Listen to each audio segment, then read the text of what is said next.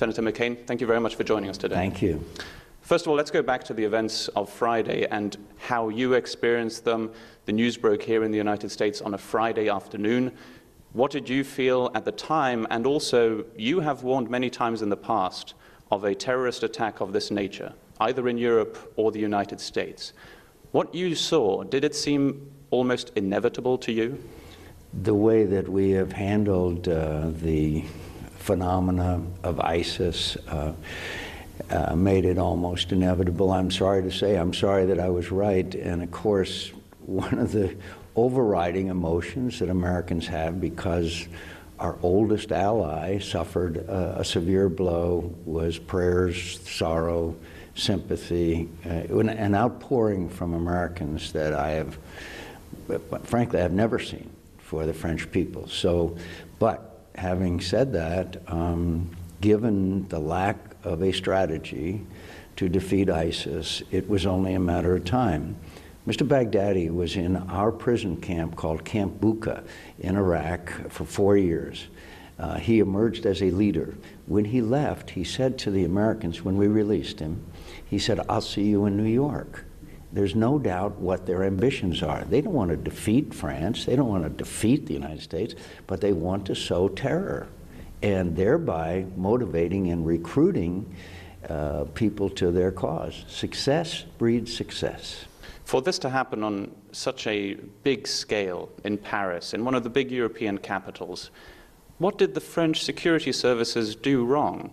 What went wrong for something like this to happen basically on our doorstep? I'm not sure the French security services did wrong. You have a flow of people coming back and forth. You have a rather sophisticated operation here. I can't put a lot of blame on the security services. What I can put the blame on is the United States of America's lack of leadership that should have seen what this movement is all about. When we left Iraq, there was no such thing as ISIS. This is the godchild of al-Qaeda, and also godchild of Bashar Assad. And so we watched it grow and grow and grow, and now it's got its tentacles throughout the Middle East. And there have been many more warnings of attacks to come in the coming weeks or months. You said yesterday on the Senate floor, we have to listen to their words, making reference to the latest video that was released by the Islamic State organization, in which they specifically refer to where we are right now, to Washington, D.C. Are you expecting a next terrorist attack to happen right here? I do not know if there's going to be an attack, but I believe there's a significant threat of an attack. The director of our Central Intelligence Agency just yesterday said that there were operations ongoing now, in other words, plans for attacks. The question is, are we able to prevent those attacks? And the director of the FBI has also said that ISIS poses a, quote, direct threat to the United States of America. I certainly agree with him. Well, since then, since the attacks in Paris on Friday, the French military has significantly stepped up its military operations over Syria with all of those airstrikes on the stronghold of Raqqa. And we've heard that the French military will be working very closely with the US military. They speak of military cooperation. We know that there'll be intelligence sharing, but what exactly does that mean, military cooperation, in this case, between France and the United States? Well, I would hope it means that we share intelligence, that we even fly raids together, that we have every possible kind of cooperation that we can, and that means sharing intelligence, that means targeting, that means all kinds of ways of us working together. But there's a legitimate question. All these targets that the French hit, which we are so glad of, where were the Americans all this time? Why didn't they hit those targets?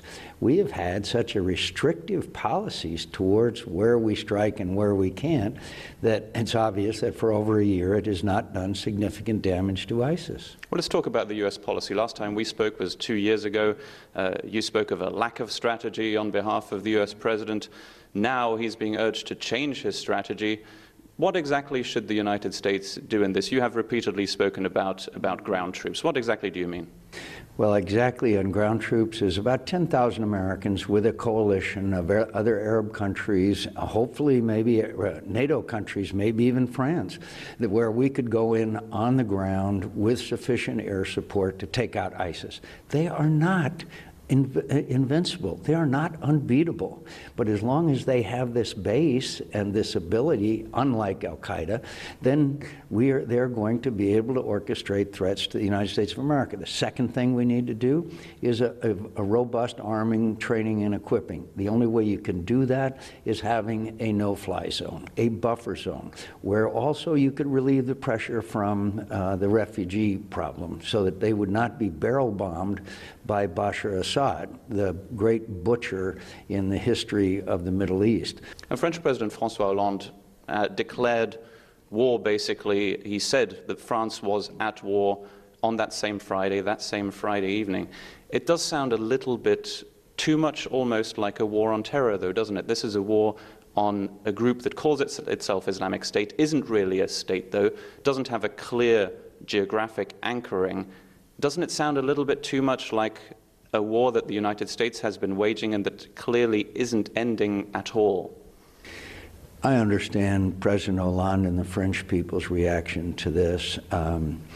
It is a form of warfare, but it's a different kind of warfare. But I think when you kill citizens of a country and commit acts of terror, then you can only describe it as war. But you've got to describe it as the kind of war that it is. And by the way, I have great respect for President Hollande, but I firmly disagree with an alliance with the Russians. The Russians are supporting Bashar Assad, who has barrel-bombed and slaughtered 250,000 of his own people. Why do we have this refugee problem? Why were one of these terrorists that attacked Paris came through Greece as a, quote, refugee? It's because of a failed policy which has allowed this situation in Syria to deteriorate to the point where people just have to leave. And so Vladimir Putin's ambitions are very different from ours. He wants to keep Bashar Assad or his stooge in power. He wants to maintain a major role in the Middle East and his port. That is not the ambition of the United States of America, nor should it be the ambition of France. But doesn't it look like inevitably that on the diplomatic front, these countries somehow have to get together? François Hollande is coming over to Washington on Tuesday of next week. Only 2 days after that, he will be in Moscow to meet Vladimir Putin of Russia.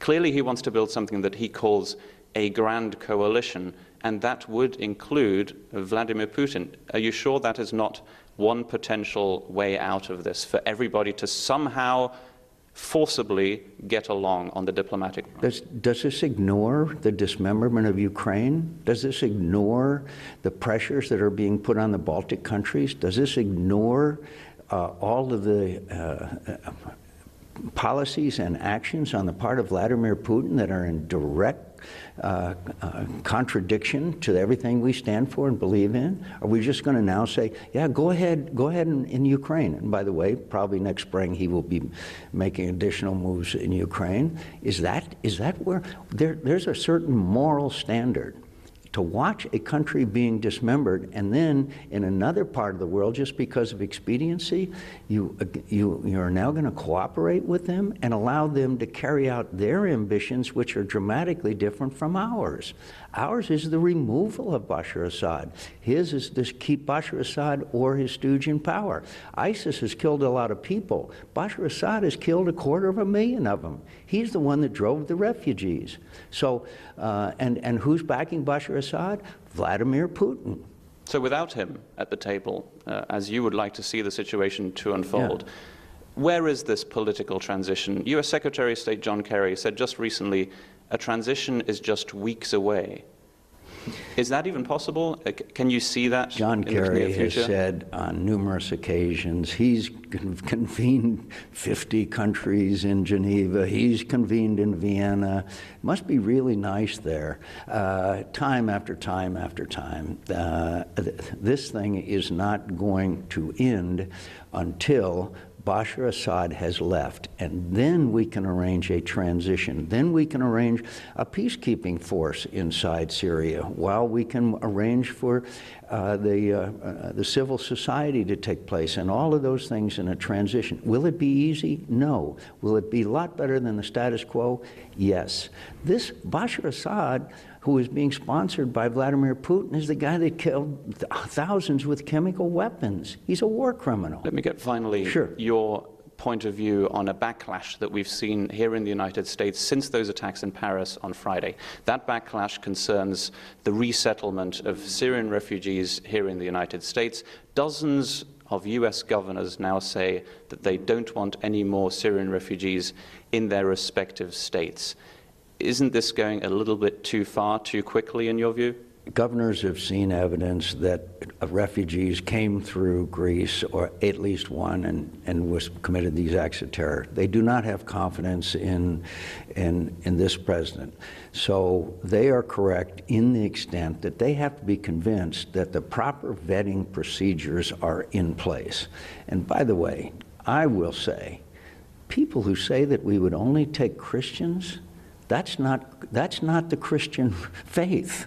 Love thy neighbor is our faith. I am a Christian, but I believe that we're all God's children. So I really take strong exception to that. I understand the concern that the governors have. It's the obligation of the President and the administration to show them the proper vetting will be done to prevent us from seeing the repeat of what happened in Paris.